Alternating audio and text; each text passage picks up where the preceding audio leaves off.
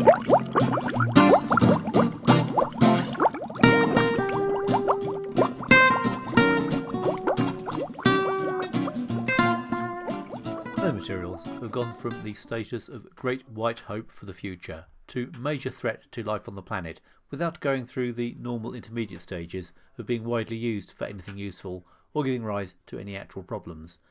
Many people, including Prince Charles, have been worried about the threat posed by nanotechnology. Should we be concerned? And what actually is nanotechnology?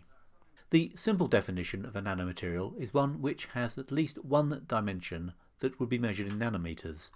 A nanometer is 1 times 10 to the minus 9 meters, or 0.00000001 meters, so that's pretty small. We're right down at the atomic level here.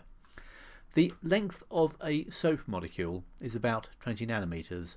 The wavelength of light is between 400 and 700 nanometers, so if you want to do your own experiment in nanotechnology, you only have to blow a soap bubble, which I will do.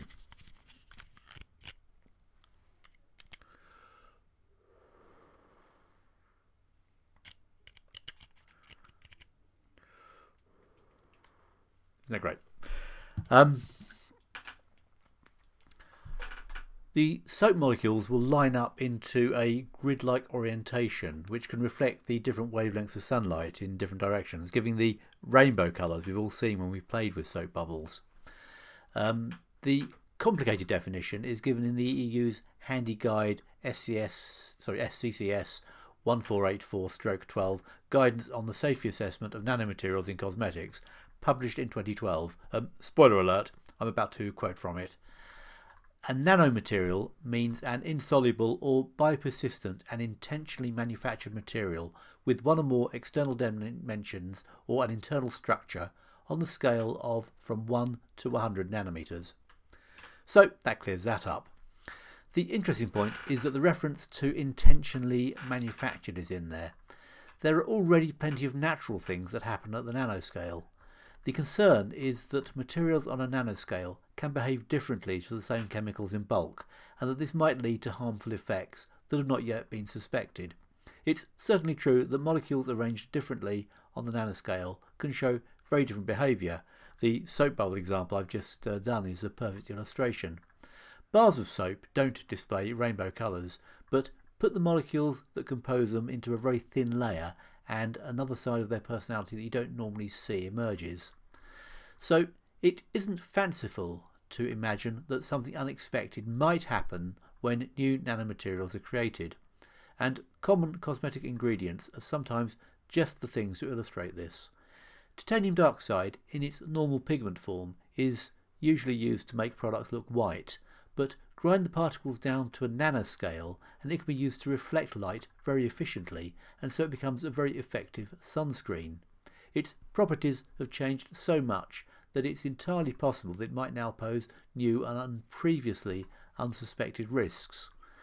But have any nanomaterials actually shown any harmful properties? There are some in areas not very closely related to cosmetics. Fullerenes are a very unusual form of carbon that has a nanoscale structure that in one study caused brain damage to earthworms.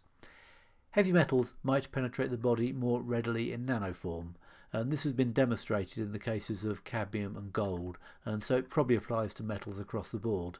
The harmful effects of asbestos, a naturally occurring mineral, might well be due to structures that occur on the nanoscale in it. But my soap bubble is only one of many examples of perfectly harmless examples of natural or accidentally produced nanotechnology. It's very hard to draw the conclusion there is anything about the nanoscale that makes it inherently more dangerous than any other. Nonetheless, the EU has decided that nanomaterials need to be highlighted on ingredient lists.